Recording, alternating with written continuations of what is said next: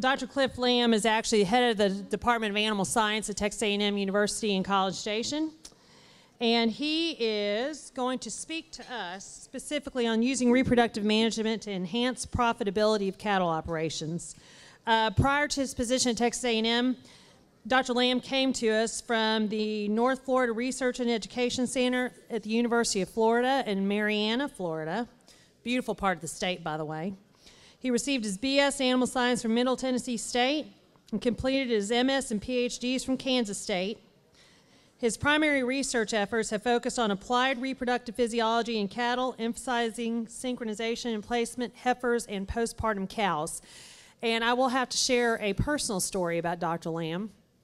At Santa Rosa Ranch, you can imagine as a seed stock producer, we utilize a lot of reproductive technology. So we do a lot of IVF, ET, AI work in our operation. And so the first time that Dr. Lamb came over to visit with us, he was asking about the protocol we use to sync our recips, and we're just kind of riding along and we're telling him about our protocol that we use, and he just kind of sits there, and once you get to know Dr. Lamb, he is ridiculously humble, and he just goes, yeah, I developed that. So, personal experience tells you Dr. Lamb is quite the expert on what we're about to hear this afternoon. So, hope you all enjoy what he's going to be discussing with us this afternoon, and please welcome Dr. Cliff Lamb. Thanks, Kelly. Appreciate it. Well, howdy. You know, it's good to be here. I was here last year and got an opportunity to see what a great program this was, and certainly appreciate Andy and the team that put this on. You know, I think that this really gives Texas A&M a great face for those of you up here, and we're certainly dedicated to making sure that those folks that are in this part of the state are not neglected as far as Texas A&M is concerned. And so I certainly appreciate what everybody does here in terms of spreading the message and making sure that we do a great job of educating everybody in this part of the state, just like we do in the other parts of the state. And so, again, I mean, as Kelly mentioned, I am the department head of animal science down there, and awfully proud to be the department head. From a programmatic standpoint, we're the largest animal science department in the world. We have about 1,300 undergraduate students and about 150 graduate students and about 64 faculty members. Of those 64 faculty members, 50 of them, and you may not even recognize many of the names, some of them are here today, but certainly 50 of them do something in terms of beef cattle work, whether it's in really, they're working on the science, the basic knowledge, or they're educating people out in the state, or they're teaching our students. And so we're awfully proud of the impact that we have, not only in Texas, but around the world, in terms of educating folks on beef cattle production. And so I'm awfully proud to be able to be a part of that team. So, you know, you probably already noticed I sort of speak a little bit funny. I grew up in Africa, this small country called Zimbabwe. Many of you might have remember it being called Rhodesia. I grew up in a fairly large beef cattle operation. We ran about 1,500 beef cows, and we we had a fairly large dairy. And I've always been a part of those are pictures of me. I was really, really lucky when I was fairly young. My dad really gave me a lot of opportunities to do a lot of things that most kids don't get to do. When I was about 12 years old, I learned to artificially inseminate cows. And so that was always a passion of mine. And you can imagine, I mean, being in Africa, you wouldn't anticipate. I mean, most people picture us trying to run away from lions and elephants in loincloths, right? But that's not me. I mean, we were really advanced, and I learned to apply a lot of these reproductive technologies fairly young. From 12 until now, I mean, that was always my goal. I was really fortunate at a very young age to know that I wanted to specialize in reproduction. And that's all I ever did. And so a lot of kids today don't have that opportunity.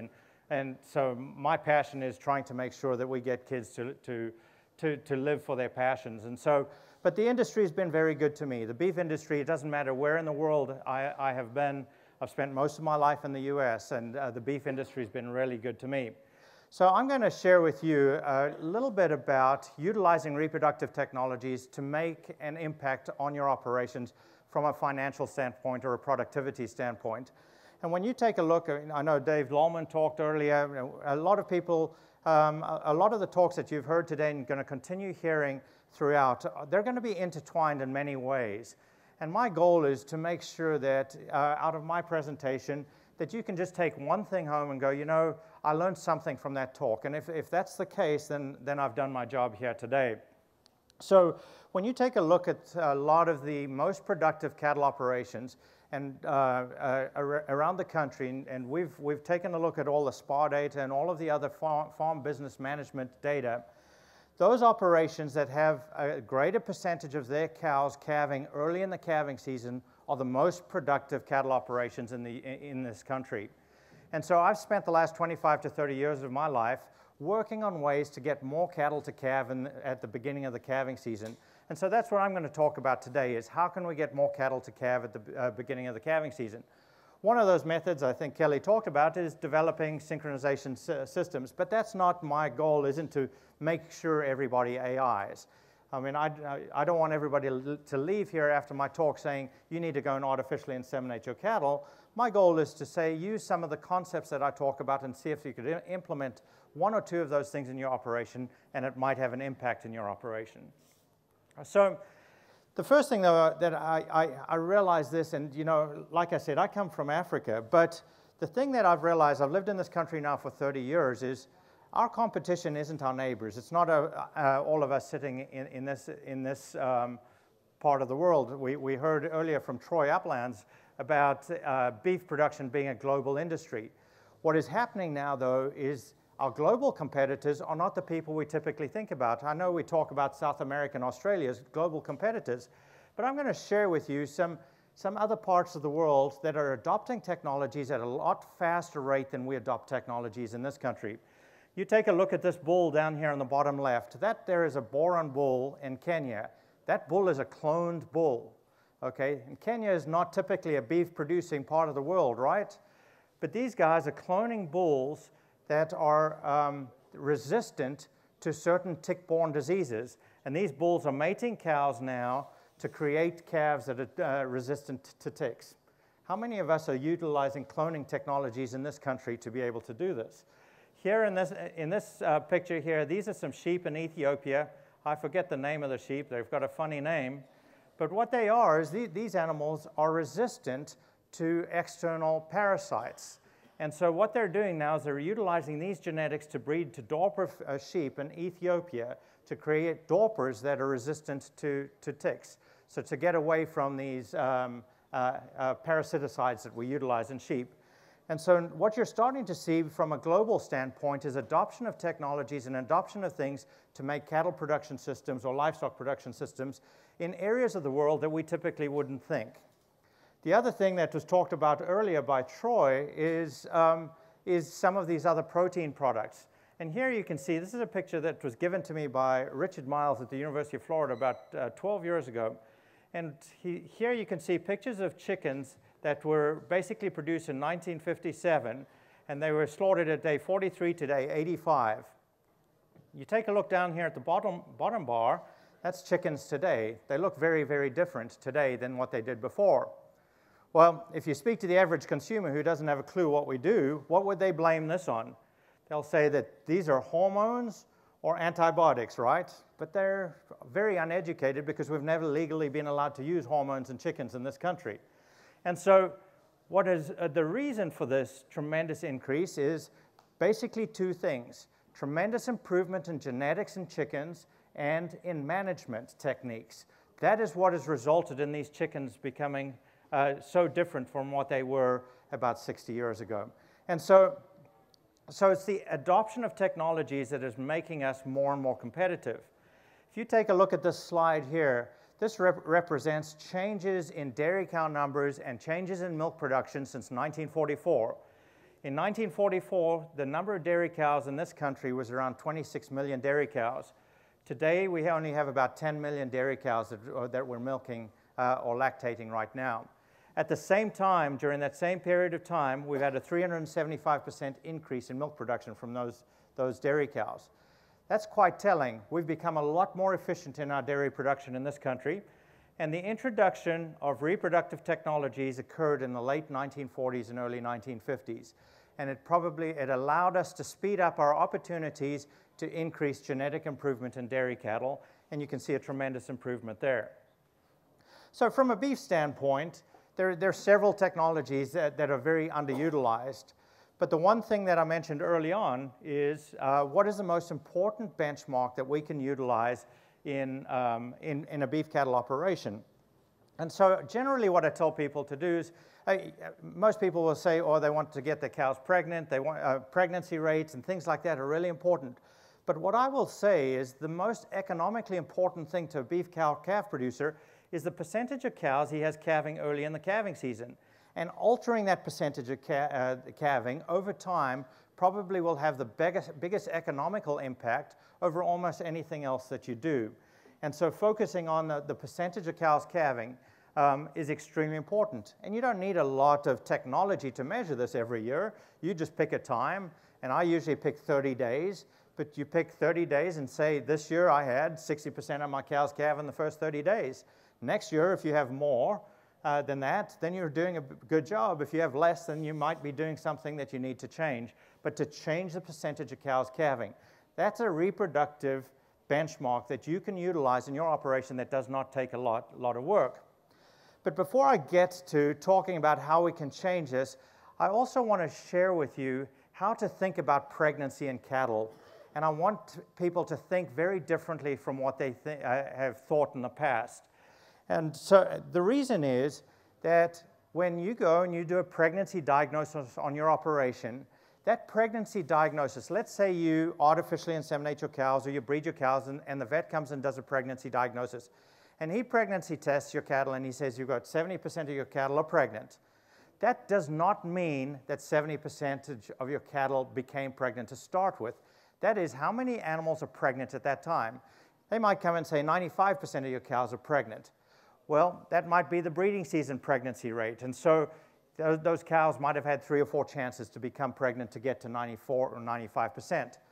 What I think we've got to think about a little bit differently about pregnancy checking and pregnancies in your animals is the number of cows that are pregnant, or those cows that are going to calve. Those are the cows whose pregnancies survived.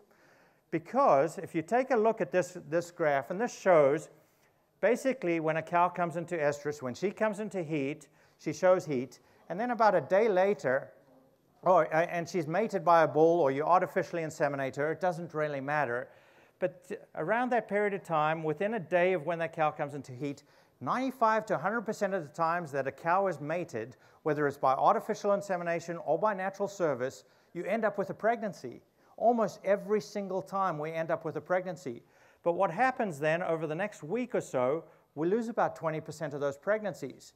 And those pregnancies are lost for very good reason. Okay?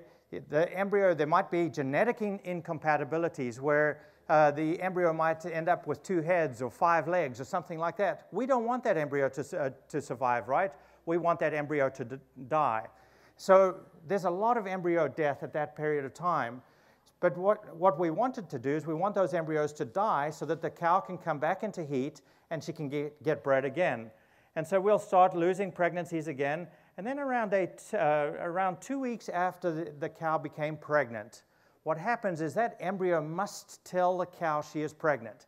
If the embryo does not tell the cow she is pregnant, the cow comes back into heat. So the embryo's got to signal to the cow, otherwise she comes back into heat about 3 or 4 days after that period of time. So around day 20, 21, she'll come back into heat if the embryo didn't tell her she was pregnant.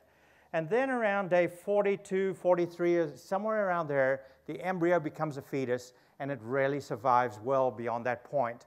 From that point, around day 42 to 60 of pregnancy, if you do a pregnancy diagnosis from that point all the way until birth, you'll only have about 2 to 5% of your fetuses will die from that point on.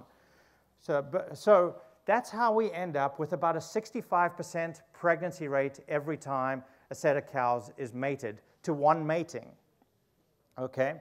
So if you have 100 cows in a herd and you know that they can all become pregnant, they all have the potential to become pregnant, and you put bulls in there that are all capable of breeding those cows, and you put them in with those cows for 21 days, and the cows come into heat and the bulls mate them, and then you take the bulls out, and then you come back and do a pregnancy diagnosis, you'll get about 65% of your cows pregnant. That's about average, okay? That's about where it is. You might end up with 70, 75%, but you might end up with 50, 55% too. 65% is about average, and it's very, very good, okay? 65% is very good. It might not sound great, but for a single offspring-bearing species like cattle, it is one of the highest that we have in terms of embryo survival, about 65%. Humans are the worst. They're somewhere around 30 to 35% survival rates, and cattle are around 60. We have almost double. The problem is, in cattle, we've selected for fertility over a period of time. Generally, we do that. Humans, we let everybody breed, right? So we don't really care. So our fertility is really poor in the human race. This happens in a lot of other species, but we don't notice it. So for example, in pigs, the rates are a lot higher than cattle. The embryo death rates are a lot higher than in cattle. But in pigs, what happens is you might have a sow that ends up becoming pregnant with 25 piglets. She gives birth to 12 piglets. You didn't know that she lost 13 piglets, right? She still gave birth to 12 piglets. In cattle, the problem is we rely heavily on that animal giving birth to one animal every time. The other point I want to make is with regards to artificial insemination and natural service. I talked about those 100 cows at natural service, we get 65%. If you did the same thing, but you didn't put bulls in, you heat detected those cows, and you came back and you artificially inseminated every cow that came into heat, the pregnancy rates would be 65% also. If you used semen from a reputable company with somebody who knew what they were doing, the pregnancy rates are identical to what natural service does. We get very similar pregnancy rates. The difference between those two, though, out in practice is invariably we're never comparing apples to apples. When we use artificial insemination, we're not usually heat detecting like a bull does all the time. With artificial insemination, we're usually including artificial insemination with some type of other reproductive technology that stimulates cows to become pregnant that may never have had a chance to become pregnant, which the bull may never have mated. That results generally in somewhat lower pregnancy rates with artificial insemination because we're using a lot of other tools. But we change the way that we manage cows. So, when you use a cleanup bull behind AI, it works fine. Yeah. Yes, exactly. Yep, same percentages. Yep. So, what are some of the things that affect embryo mortality or embryo survival? Genetic factors. I talked very quickly about genetic factors, heat stress. And when I talk about heat stress, it's not one day we had some hot weather or 3 or 4 days we had hot weather. It's sustained heat stress in such a way that a cow cannot cool down over a nighttime period of time.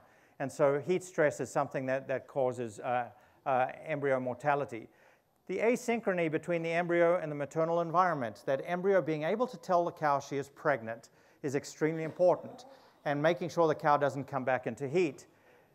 This is what an embryo looks like. This is the placenta, and that little dark spot there would be the embryo. The more that placenta grows into that uterus, the longer that is, the greater ability that animal has to signal to the cow that she is pregnant. Now, the one thing that's extremely important and that has a positive impact on how fast that embryo grows is the condition at which those cows calve. And that's why we generally say when we're talking about breeding cattle, probably the biggest impact that you can have on your operation from a fertility standpoint is make sure the cows calve at a decent condition, because that has the greatest impact on embryo growth when you get those cows pregnant. Okay, some other factors there, obviously the effect of the sire and different types of matings that you can use with the sire, nutrition, and temperament and handling stress. Those are all things that have a negative impact on embryo survival and things that we can manage from our operations. So what I'm going to very quickly talk to you about is when I was at the University of Florida before moving to Texas is we had an opportunity to go into a herd and monitor this herd over a period of time. And like I said, I wanted to try and put everything that we knew about reproduction and use reproduction as a way of improving profitability in an operation over a period of time, just putting together things that we knew actually had positive impacts. This herd was about a 300 head cow-calf operation. About a half of the cows were Angus, Sim-Angus-based cows, and half of the cows were Brangus or Brayford-based cows. And so you could probably have all of those types of cattle in this type of environment, and I would say probably more to the Angus, Sim-Angus-based cows. These animals had not really been pushed very hard from a reproductive management standpoint, and so we went into that operation and we said we were going to try and implement multiple things to see if we could bunch up the percentage of cows calving early in the calving season. And the one thing that the mantra we used is that pregnancy has a 4 times greater economic impact than any other production trait we can select for. So it doesn't really matter what other production traits you think of. I mean, if you read Drover's Journal or Beef Magazine, they keep on talking about the latest and greatest technology, but if a cow doesn't become pregnant and doesn't calve, it doesn't really matter how great her yearling and weaning weights are, right? Okay, get the cow pregnant first. And so our mantra was pregnant is going to be the prettiest thing on the herd, and then we're going to use all these other tools later on, but we're going to get cattle pregnant first and focus on pregnancy first. And so we basically said we were trying to build a better, more productive cow. And so many of you guys know who this is. This is Macaulay Culkin, that child actor from 25 or 30 years ago. But I use this example quite a bit because I think we do a very horrible job of being able to select heifers that ultimately become great cows just by looking at them phenotypically. But we still we still select our heifers phenotypically very often before we actually get those animals pregnant. And so this is what we tried to do, is to get away from this a little bit, to make sure we get the cattle pregnant first before we start worrying about any of those other things. And so he was going to be a star, right? This is what he looks like now. I think a lot of our heifers are that way too. They end up looking like that, but they're beautiful as heifers, right? Okay. This is what happens. We select heifers because they're pretty first before we start worrying about how they're going to become cows. So what we did is we said we're going to set some rules for our cows. And for every animal in this operation, and again, you can come up with your own rules, but we said we're going to make rules for every cow. Every cow had to calve by the time she was 2 years of age. Make sure every cow calves by 24 months, otherwise she's eliminated from the herd. Every cow has to calf once a year, every year. These are not unreasonable, right? But we stuck to these. Every cow had to calve without assistance, okay?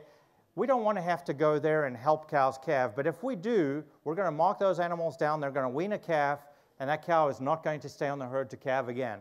We're going to eliminate those cows from the operation. There are enough technologies out there right now to really reduce dystocia. We don't need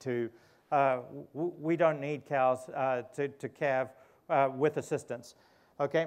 But the reason is, remember, we're focusing on pregnancy first in this operation. So the cows that require assistance, whether it's a mild pull to a C-section, are going to have about 10% lower pregnancy rates than those animals that calve without assistance. So again, because pregnancy is important to us, we eliminate those animals from the herd. We had some production-related rules. The cow must provide sufficient resources for the calf to reach its genetic potential. In other words, the cow has to raise a calf. She has to provide the resources, whether it's milk, whatever it is, sufficient resources in our conditions to raise that calf. Okay? The corollary to that is that every calf had to be genetically capable of performing. And the cow provides at least half the genetics, right? And so if the calf is a bit of a dink, we're going to get rid of the cow because she's partially responsible for the calf being the way it is. Okay, so again, we record all of that information, and then cows had to maintain their body condition score for our conditions. Okay, that doesn't mean to say we don't mind thin cows. What we don't want to do is we don't want to separate thin cows from well-conditioned cows and feed them separately. Okay, we know cows fluctuate in body condition score, and Dave Lallman touched on this. He did a great job earlier talking about this. Cows fluctuate in condition 200 to 300 pounds a year, depending on the time of the year. All we don't want to do is we don't want to separate thin cows from well-conditioned cows.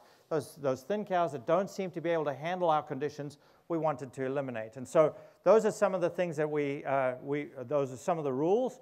The last one here then is the cows cannot be crazy. They cannot have a disposition problem, right? I told my wife this, that she would have been cold, but she doesn't like that. But so I never do it in public, though. Oh, yeah. Oh, thanks, Andy. You're a friend. But the reason for getting rid of disposition problems isn't because of that crazy animal. That crazy animal's comfortable being crazy, right? Okay. But what happens with the crazy animal when you go into a pasture and she runs across the pasture? The rest of the herd follows them. They're not as comfortable being crazy. And those are the ones we're trying to protect by getting rid of temperamental cattle. And so that's why we call crazy cattle. The one rule that I didn't put on here that I regret never putting on this set of rules is you cannot give a cow a name. Because once you give a cow a name, you'll never get rid of her. Okay? And so we lived by these rules for 7 years. And I'm going to share with you what happened to this operation over a period of 6 years from a production and an economic standpoint in this herd. The other thing that we did, so we got a set of rules that we put together for these cows. Then we also had multiple reproductive management things that we wanted to implement on this herd and follow the herd for a period of time.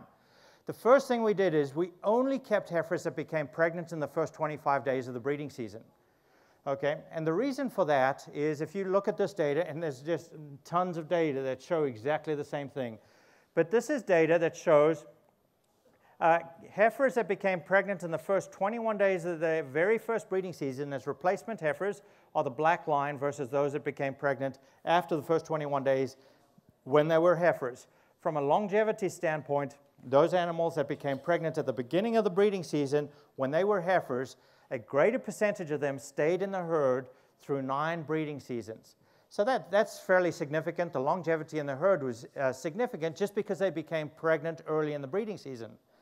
Okay, but the other thing that's important is what is the economic advantage of that?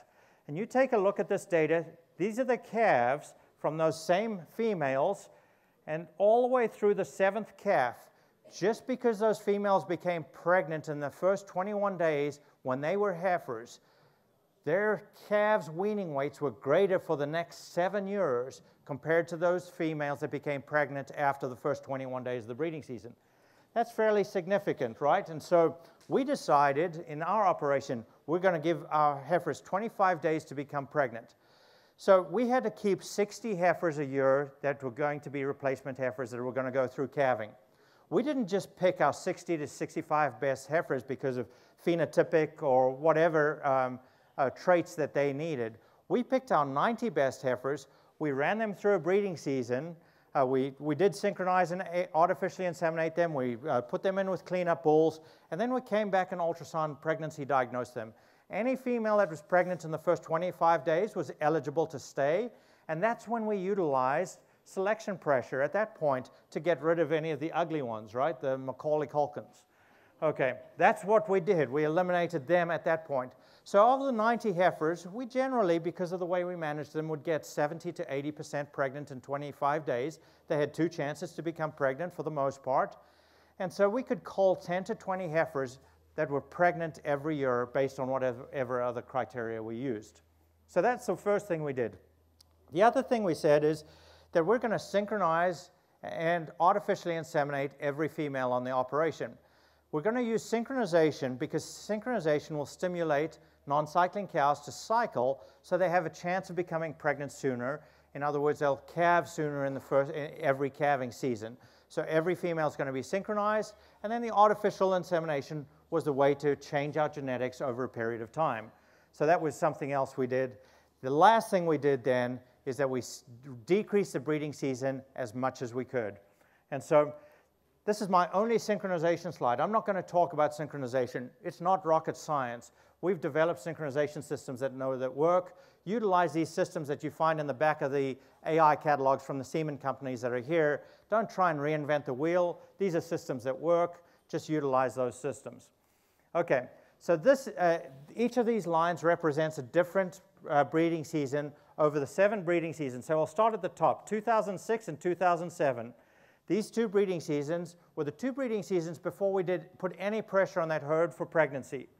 Okay, bulls went into the herd, and then 120-day breeding season later, they removed the bulls, maybe. But that's what happened. And I looked at this and I said, 120-day breeding season, that seems awfully long to me. Some of you might think it's a third too short, but it looked long to me. And I said, we're going to reduce the breeding season. And so we came in here in the spring of 2008, and we artificially inseminated all the heifers on the first day of the breeding season. A week later, we artificially inseminated as many cows as we could. But based on the breeding season the year before, we still had cows calving here, so we couldn't AI cows that still hadn't calved. So we had a group of cows we call the late calving cows. We AI'd them later. And then we had the really late calving cows. We AI'd them really late into the breeding season. And then we removed the bulls about 10 days earlier that first year. You can imagine how popular I was at this operation for the employees, because the year before they put bulls in, they took bulls out 120 days later. Quite a simple procedure. We had to handle animals at least 12 times during that period of time. Implementing applied reproductive technologies is a hassle factor. Don't let anybody tell you that it doesn't require hassle, right? There are things that it does take some dedication and some time, and we ran through the same thing there. But we wanted to see what happened to this herd over a period of time. What would happen from this herd from an economic standpoint? 2009, you can notice we did exactly the same thing, but we reduced the breeding season quite a bit that second year. 2010, you start seeing some differences now. We only had 2 groups of cows to AI. 2011, only 2 groups to AI, but every year we reduced the breeding season length.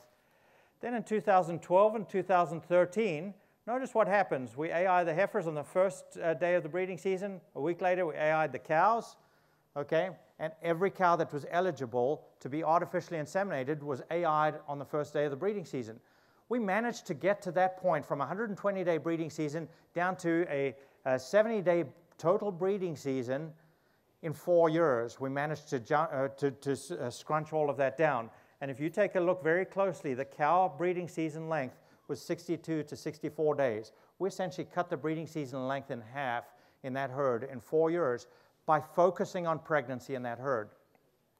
So this is what we use when I do a lot of consulting over a lot of operations around the country. And so just focusing on having a look over a period of time, what happens to the operations over time. We use this sort of, it's called a survival curve. So on the left-hand side, down at the bottom, is the first day of the calving season every year, all the way to the last day of the calving season every year. And so let's focus on the sort of green bar on the right here. Every time a cow calves during that calving season, you just keep on adding those cows until 100% of the cows calve during that calving season. The green line and the red line on that graph to the right represent the 2 years before we put any pressure on that herd for pregnancy and really put pressure on that herd to perform from a fertility standpoint. The more to the right that line shifts, the more spread out calving is. The more to the left that line shifts, the tighter the calving is, the greater the percentage of cows that are calving early in the calving season. The yellow line here represents the first year we put pressure on that herd for pregnancy, and every subsequent line to the left, all the way to the blue, was every subsequent year. Okay, and so we gradually shifted everything to the left, and that was the great thing about this operation is we continued to shift everything to the left. We increased the percentage of cows that are calving. What we did from this blue line, 60% of the cattle on this blue line here were at around 37 days into that calving season. We changed that by 67 days compared to the red line. We managed to do that in 4 years. We managed to change the average calving date by 67 days just by committing to looking at pregnancy in our operation. The other thing that a lot of people ask me about is pregnancy rates to AI. And you know, somebody who works in developing synchronization systems, who works with reproduction, I don't get hung up on pregnancy rates to AI. If I want to get really good pregnancy rates to AI, I will come into your operation and I will pick the cows that are going to do well. Okay, I'm going to pick your mature cows that are in good condition, that calved early, right? And we'll get you 65, 70% pregnancy rates. You can go to the coffee shop or the bar and tell everybody what a great job you did.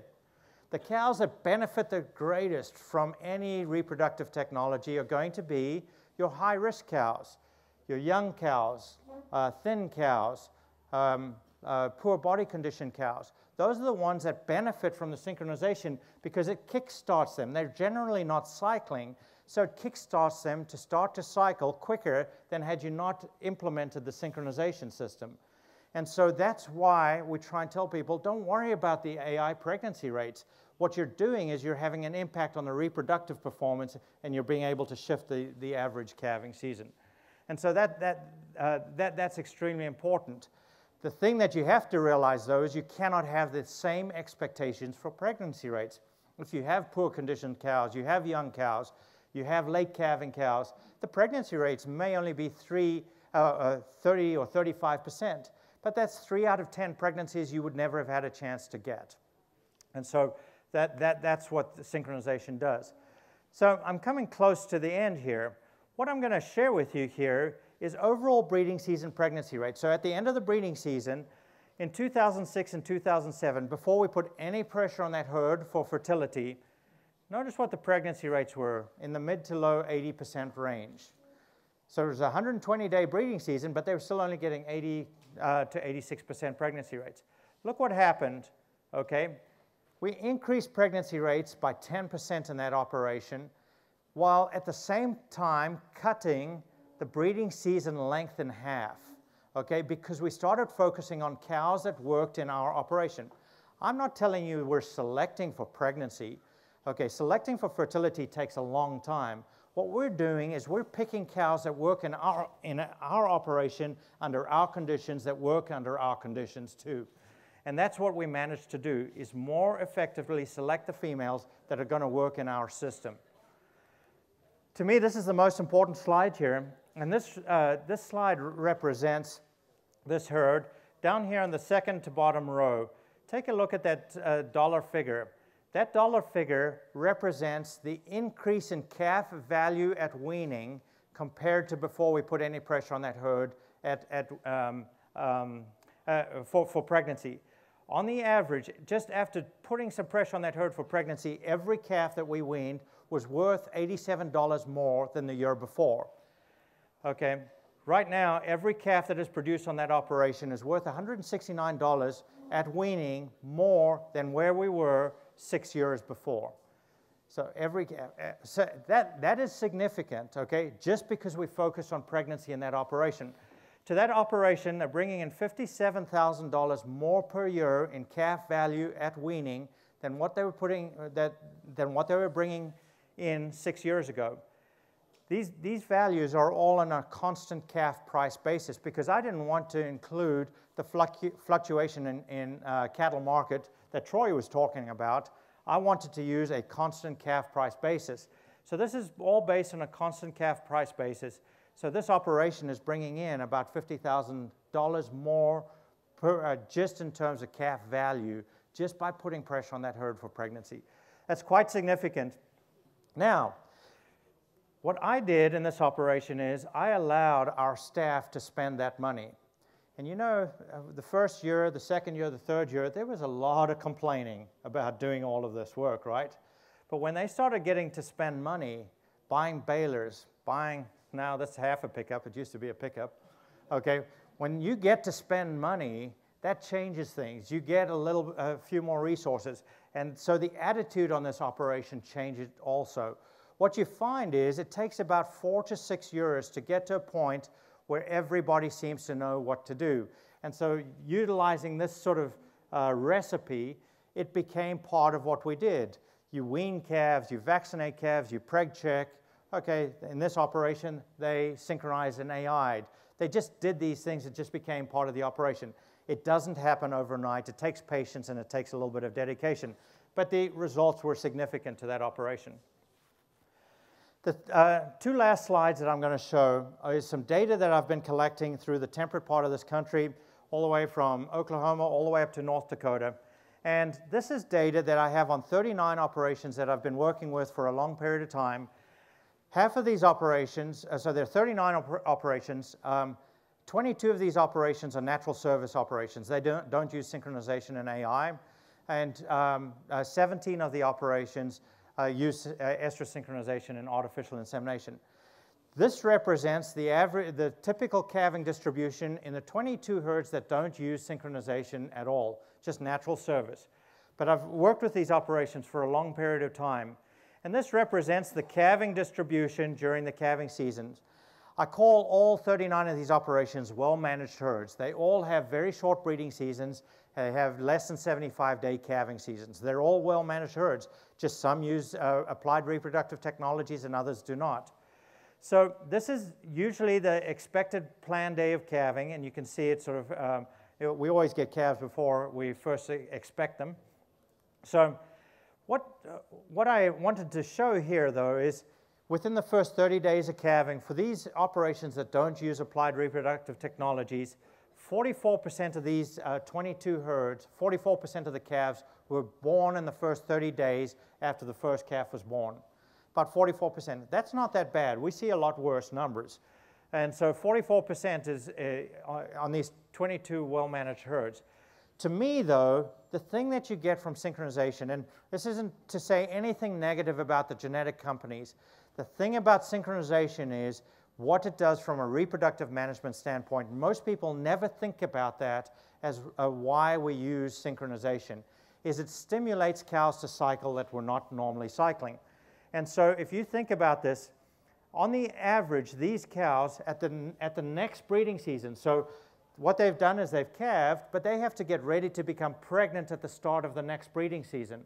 And so on the average, these cows are about 64 days postpartum on the first day of the next breeding season. In other words, they have 64 days to overcome calving and start their estrus cycles again so that they can start becoming pregnant at the beginning of the next breeding season. 64 days isn't bad. The problem with these herds is that 43% of these herds are less than 50 days postpartum. So 43% of these cows are at high risk for not cycling at the start of the next breeding season. They likely won't be cycling when you turn the bulls in or you AI the next breeding season that day. And so that's why synchronization can stimulate cows to start to cycle. Take a look at those 17 herds, though, that we utilize reproductive technologies. Here you see how everything is front-loaded, and 88% of those cows are born in the first 30 days. When you take a look at the number of days before the next breeding season, 79 days postpartum. They had an extra 15 days to overcome calving so that they could potentially be cycling at the start of the next breeding season. And on the average, only 7% of those cows are at high risk for not being ready to be pregnant at the start of the next breeding season. So synchronization isn't just a way that we utilize technology to put semen into cows. It's a reproductive management tool to potentially change the economics in your operation, and that's one of the advantages of it. So I have a lot of people to thank. Obviously, a lot of the work that we do is done in a collaborative fashion, and certainly thank a lot of people. There is my contact information, and Kelly, I'll turn it back over to you. Thank you very much. Thanks. Okay. Dr. Lamb, thank you very much. Does anybody have any questions for Dr. Lamb? I thought I saw a hand or two pop up during the presentation. Oh, there we go.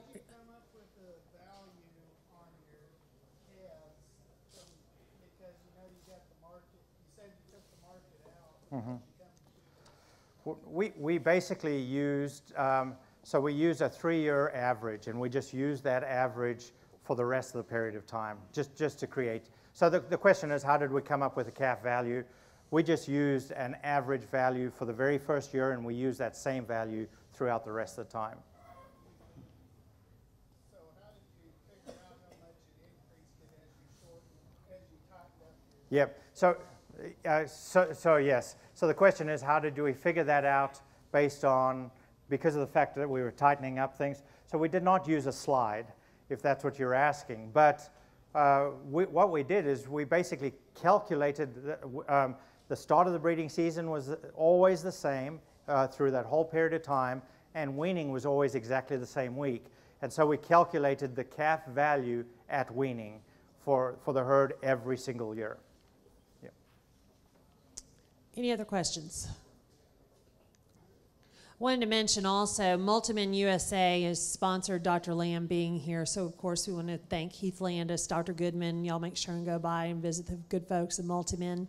One other question right there, Dr. Lamb. So on a natural service type of an operation, are you going to synchronize every single one of those cows every single year? Or once you get them to all calving in the first 30 days, are you going to stop synchronizing some of those older cows? That's a very good question. So if you use natural service, can you use synchronization to start with? And then do you just synchronize a portion of the cows versus some other cows that might not need synchronization, right?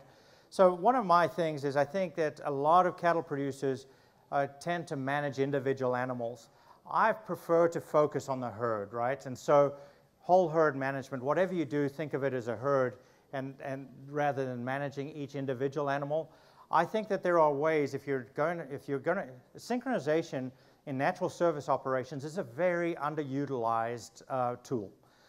There are a lot of ways to synchronize that is not very expensive at all, and that you could utilize. I would synchronize the whole herd, create an opportunity to get more cattle to become pregnant.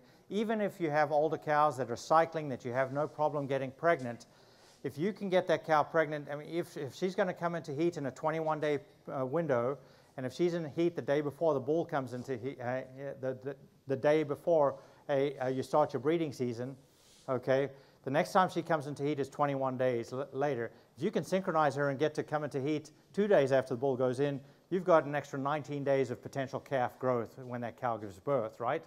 And so even your high-risk, your low-risk cows, if you're going to synchronize, that's one thing to consider doing. Do it to the whole herd, and it's not that expensive. Yeah. Okay. Okay, thanks. very good. Thank you. Thank you, Dr. Lamb.